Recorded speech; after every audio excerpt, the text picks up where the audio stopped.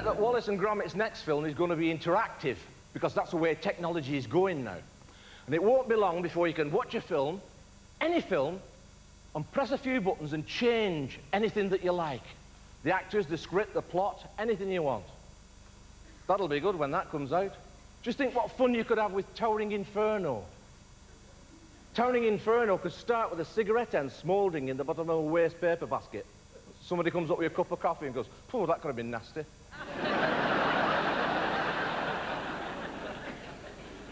It's endless. The thing is endless. You could press a few buttons and become your own casting director. Jack Nicholson is Bugs Bunny. Or is he in A Few Good Men? Son, I have a responsibility greater than you could possibly fathom. You weep for Santiago and you curse the Marines. You have that luxury. You have the luxury of not knowing what I know. That Santiago's death, while tragic, probably saved lives. And my existence, while grotesque and incomprehensible to you, saves lives. You don't want the truth because deep down in places you don't talk about at parties. You want behind that wall. You need behind that wall, Doc. We use words like honor, code, loyalty. We use these words as a backbone to all I spent defending something, Doc. You use them as a punchline, so I don't give a damn what you think you're entitled to. Did you order the code Wad Wabbit?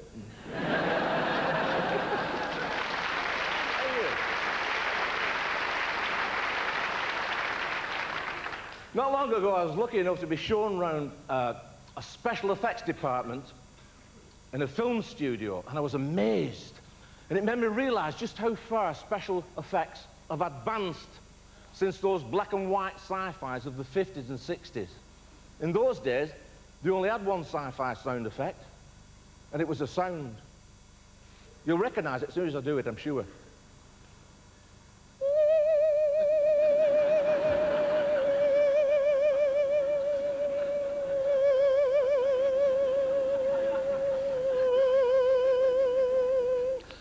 Grandfather, there's a man coming out of the forest. Bring my shotgun, Martha. Dung rascal's got funny eyes.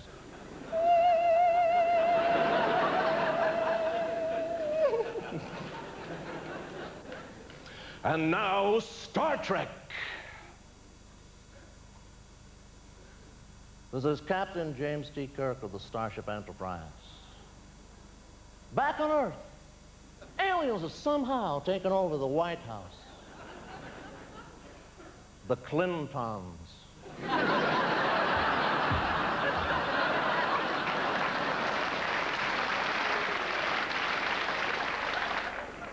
Dr. McCoy, what information do we have on the Clintons? Well, Jim, according to our medical records, the leader of the Clintons is the one known as Bill. And because of his unusual medical condition, some call him Banana Bill. Oh, and then there's Hillary. What's a Hillary? Wife, Jim, but not as we know it. All records on Hillary Clinton have somehow been erased from our databanks, Jim. How convenient. Mr. Spock, what information on the Clintons do we have locked in between your falcon ears?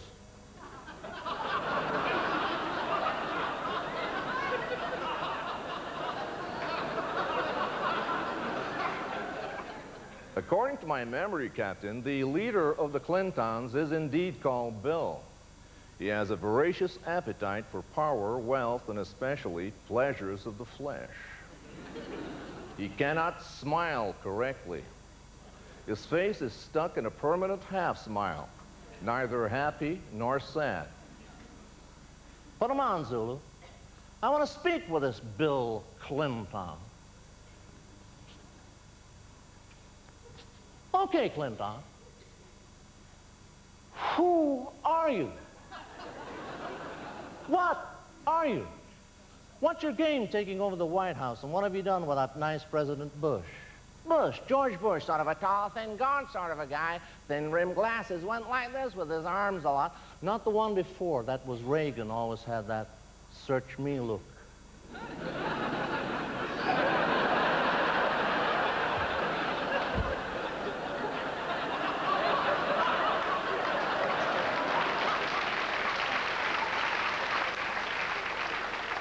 Search me. I didn't know what was going on. Not him, the one after him. Bush, George Bush, always had his wife Barbara with him with a white curly hair and all. Him. What have you done with him, Clinton? Speak.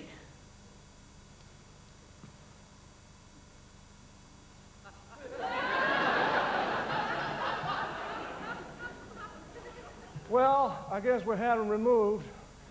I remember his last 3 words. Read my lips. Nobody could because we taped him up. And I've been watching your lips, Clinton. You can't smile correctly. Your face is somehow stuck in a permanent half smile. I think that's because there's a flaw in that latex rubber mask you have on. Come on, take out the mask, Clinton, and let's see what lies beneath. 10 to 1 is a lizard, Jim. Shut up, Scotty. Take off the mask. Okay. You asked for it. Here goes. Get a load of this.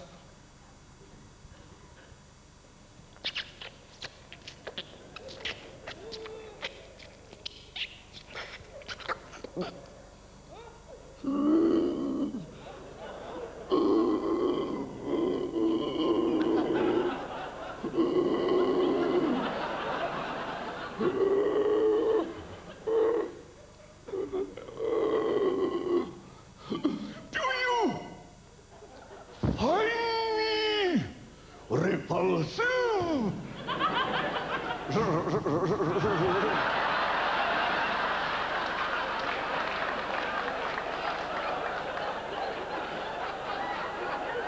Humans do! That's why I must wear the mask. Without it, I would not be able to make...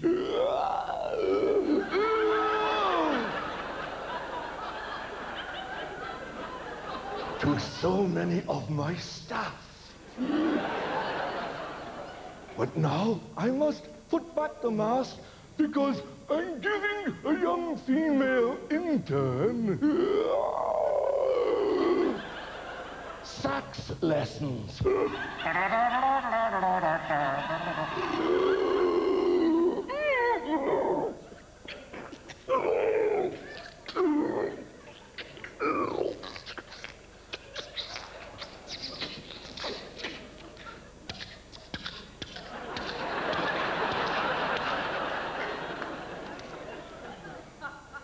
I promise